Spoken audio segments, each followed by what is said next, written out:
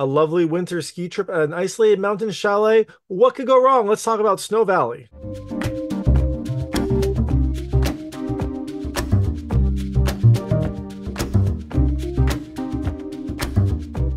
Hey everyone, it's David Stark from Watcher Pass, and I'm here to talk to you about Snow Valley, which comes to digital on March 26, 2024. It is a new indie horror thrill that follows a couple at a lovely, isolated mountain chalet. What could go wrong? Well, my hot take is I think you should watch this later. I really liked the start of this movie. I liked about the first, I don't know, 45 minutes, 50 minutes of this film. It has a really great setup, a really kind of fun cast, some really weird characters. And hey, it's got Barbara Crampton. What else could you want? But the story does become a little bit of a mess towards the end. It has a messy turn, and there's a few things that kind of mess with the tone. So overall, I enjoyed it. I appreciated it. I liked a lot of the things that it did, but I don't think it kind of pulled off the landing. I don't think it stuck the landing like should have. So all that being said, I'm going to tell you a little about the film, a few things I liked, a few things I didn't like, and then really quickly go into the ending. So as you can imagine, there will be spoilers in the ending section. If you don't know what happens in this movie, I would turn it off when I get there. Before that, though, I'll keep it vague. I'll keep it spoiler free. And I'll let you know when I get to those spoilers. So Snow Valley follows Heath and Laura on a lovely weekend getaway to Heath's family's snow chalet. It's like a 16-room manor up in the hills in Snow Valley. It is lovely. It is wonderful. Everything seems to be going well, and then some strange things start happening as you'd expect in a horror movie. Now, what is the cause of these? Is this related to Heath's family? Is this related to something else? Is there something that no one can explain going on? Well, you have to watch the movie to find out, but this entangles both Heath and Laura and some of the friends that also come along the way. So, things I liked about this movie. The first, I love the setting. It is a great setting for this movie. You know, you got this really nice like cabin in the woods, but it's not a cabin, it's a giant chalet. I don't know if it's, movie tricks or whatnot, but it seems like a really wonderful place to film. It seems like a really beautiful place. And it, the mountains, the snow really gives you a great sense of isolation. It's a wonderful setting for a horror movie. It's kind of the picture perfect place for a horror movie. Anything in the woods is usually a good spot. So a beautiful snow woods is perfect. Second thing I loved the music. There is some wonderful music. It's got a nice kind of like classical gothic soundtrack that fits with the mood, really kind of like puts you a little bit on edge, but also gives you kind of a sense of class, which the Snow Chalet also does. You know, Heath is from a wealthy family. You're expecting he doesn't act like a privileged person, but he is definitely privileged, and some of that comes out, and the music helps to both set the thriller mood and the like privileged upper crust mood. And the last thing I loved the characters, but I loved Ed. There's a character named Ed who comes in partway through the movie who is just so much fun. He is a giant like X Factor. He is out there in all the ways, but he is really, really fun to see. Tom Williamson, who played Ed, was just fantastic. Everything that came out of his mouth, I was either like shocked or laughing at, which is always good. It's kind of helps to lighten the mood in some of these tense horror scenes, and he was just a fun character overall. So, all that being said, things I didn't love as much. The first was like a ski interlude partway through that just felt like it was a very different tone. It felt almost like a different movie. I don't know if it almost looked like a music video or something. Was a, it was filmed differently. It sounded different. It just didn't really fit with the mood, and it went on a little bit too long. So I was a little kind of surprised at it, and it really kind of hurt it right in the middle. The second thing I didn't love, the story gets to be kind of a mess. It has a really nice start, a really nice build up, but it almost feels like it has too many ideas that are thrown together. It feels like this is almost like a kitchen sink type movie, which is weird because it's a 74-minute movie. It is not very long. You'd expect it to be really focused, but there's a few different things that go on, and it feels like this movie just couldn't decide on what it wanted to do, so it threw it all together, and it kind of hurts it. And the last thing I didn't love, there's a messy turn partway through. It's kind of related to the different ideas. Again, you have a few ideas, and then there's this like messy turn to kind of resolve it all. It doesn't feel earned. It doesn't feel like any sort of logical progression of what we were doing. So this turn, coupled with kind of a messy story, really hurt the last bit for me. Like I said, I loved the first like 50 minutes of it. It was a lot of fun. It was like a nice, tense, fresh indie film. The last bit, the kind of conclusion, didn't really do it for me. So, all that being said, I still enjoyed it. I still like that Snow Valley was made, and I still like the characters and the setting. So, I would check it out later. Maybe, rent it at home, wait for it to come to streaming. But if you do see it, it comes to digital on March 26, 2024. And if you check it out, let me know what you thought. Let me know what you liked and didn't like. I'd love to hear it. Now, I'm gonna really quickly get into the ending because I want to talk about this messy turn and whatnot. So, um, there will be spoilers. If you don't want to know what happens in this movie, though, turn it off because, like I said, there will be spoilers. So in Snow Valley, Heath and Laura are at this chalet. They've been dating for a year, but Heath is apparently smitten. He proposes to Laura in this very cute way. He like gets a pizza delivered from the spot that they met at in California. He gets it delivered to Snow Valley with a ring inside of it, like a ring box inside the pizza. Probably not a good idea. Like that was probably really greasy and gross, but it's sweet. Laura says yes, even though she's only known him for a year. And now they're a happy couple about to be engaged, and some of their friends come along. Some of their friends who are actually Heath's friends. Laura's friends don't come, but Heath's friends show up. Another couple shows up that are a little bit awkward, but still enjoyable. And then Ed shows up, this like X Factor friend of Heath's family. Well, his I guess parents are friends with Heath's parents, so Ed has been there all the time. But he is crazy. He has a lot of fun, but he is crazy. He pops on and he just throws out all this stuff. It's really fun to see. Like he brought a gun to this, which is weird. Like, why would you bring a gun to a ski resort? Hey, it's Ed. He brought drugs. He brought a full like suckling pig for dinner because he wanted to bring something. And he's very aggressive sometimes, and he's very kind of standoffish and weird sometimes. He is a lot of fun, but as this is going on, we also learn a little bit more about this snow chalet. Now, there are a lot of like mining artifacts here from when this place, I guess, was a mine. They built the mountain on top of a mine. And so there's a lot of like a reverence for the mining industry that's here. So these mines are like a big part of this valley, but apparently the mines then were turned into a sanitarium. I guess they put a bunch of patients in the sanitarium they built in the mines. And then someday there was an explosion that happened that killed a ton of the patients. So now there is this thought, that maybe this place is haunted either by people that died in the mines mining or the people that died in the sanitarium. And also there is this kind of strange housekeeper that is around named Ellen, who is played by Barbara Crampton. She shows up randomly and apparently has been at the house the whole time. I guess she lives in like a house, like a small house next to the house, and she has been taking care of this place for years. So she also shows up. She's a little bit set in her ways, and so she is another kind of factor in here.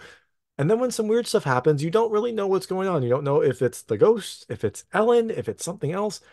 You don't know, but some weird stuff does start to happen. So all these friends show up. Like I said, Ed is getting a little weird, but the other thing that's happening is there is a storm brewing and it closes the mountain roads. So everyone here is stuck here with this strange stuff going on. Now, like I said, the night does start getting more strange.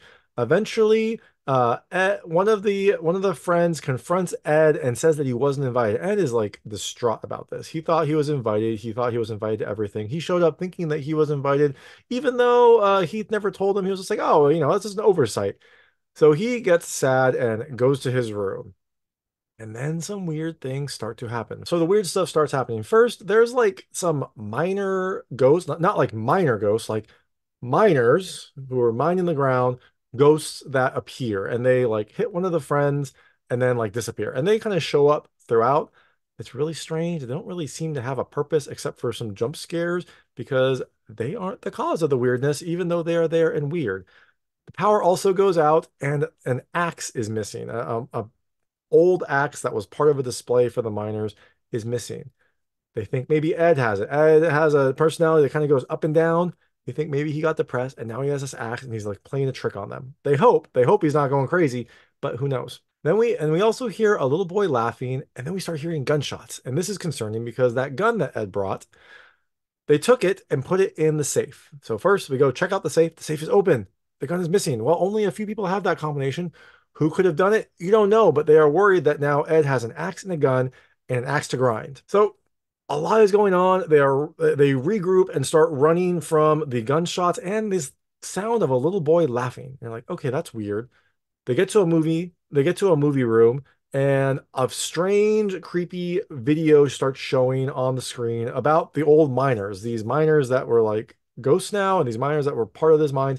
It starts showing up. And I loved Ed's reaction here because they're in a life-threatening situation. They're hiding in the movie room.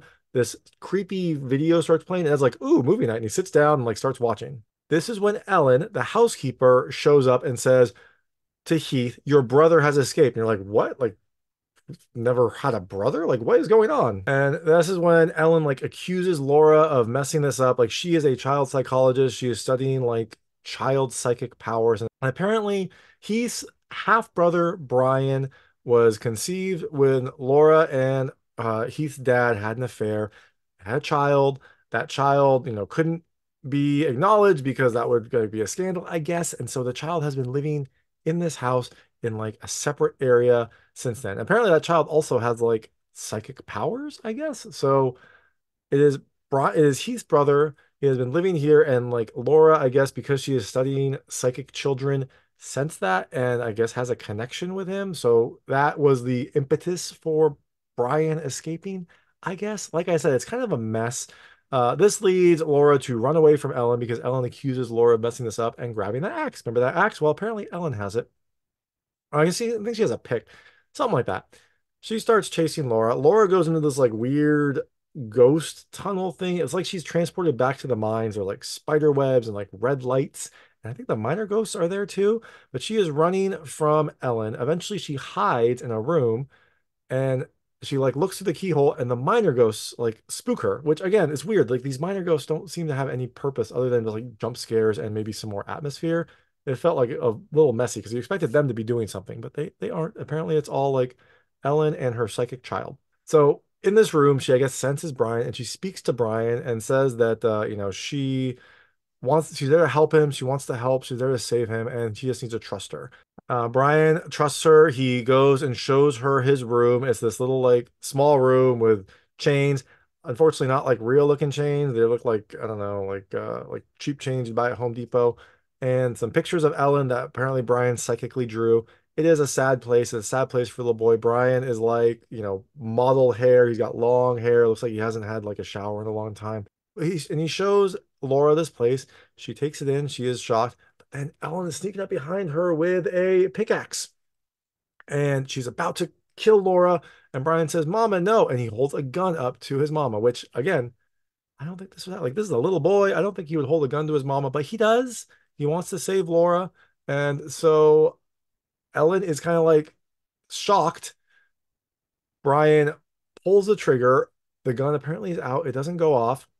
And you think, uh-oh, now Ellen is going to take her revenge on Laura. But that is when Ed shows up and he says, chin up, little man. I got two on this girl as well. And he has two shotguns that he apparently brought in his coat, somehow snuck that through security along with his other gun, his cocaine, and his pig. Hey, why not? Look, it's Ed. I bet he can do things like that. I think Ed shoots her. I don't remember if Ellen lives, but this apparently ends the relationship between Heath and Laura because Heath has a little brother that he's kept locked away and this like weird family and a whole bunch of skeletons in the closet. So she throws her ring at Heath, hugs Brian, and then in the mirror we see these minor ghosts again. Again, strange. Like they seem like they should have like a part in this movie, but they don't. They're just there to add like a supernatural element to a movie that doesn't need to be supernatural. I mean, it has psychic elements, so I guess that's paranormal, but again, it feels messy. It feels like there are too many thoughts here. It feels like the minors could have been an interesting thing.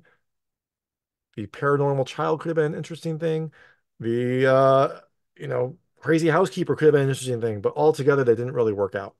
And then we get like a flashback scene which is supposed to be a flashback, but there's no indication it's a flashback. So it's Laura talking to her sister about how when they were young, asking if she had like psychic abilities. Apparently, Laura has had psychic abilities since she was a kid, which is how she was able to communicate with Brian, which is also why she is studying these kids. And her sister's like, I don't know what you're talking about, but hey, let's go to a bar. There's this person I want you to meet. And that is where she met Heath. It's a very weird scene because it doesn't key you in that it's a flashback. It just kind of like happens and then we get to see Laura presently. There, Laura is in like a lab coat. She and some other doctors are observing Brian. Brian looks happy. He's got short hair. He seems well cared for. They're kind of observing him. And one of the doctors asks Laura how is he doing? And then Laura just smiles, and that's it. That's the movie. Like I said, it has a really nice start, a really good base that just kind of doesn't really come through at the end. But it has some really nice ideas. It has like a good core, just doesn't really stick the landing. So that is Snow Valley. Like I said, it comes to digital on March 26, 2024. And if you do check it out, let me know what you thought. Let me know what you liked and didn't like. I'd love to hear it. And thanks so much for watching. If you like this review, please like and subscribe to this channel. It helps me out a lot. Make sure all my new content goes straight to you. Thank you.